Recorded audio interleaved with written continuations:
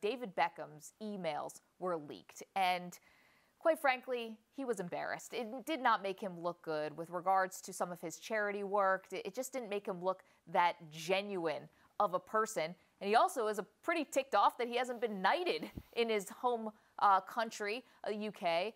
What do you make of these emails? Is this going to affect David Beckham's legacy in any way? Well, I think it's important first off to say he got hacked. And this is something that is illegal. Sure. And this stuff got out.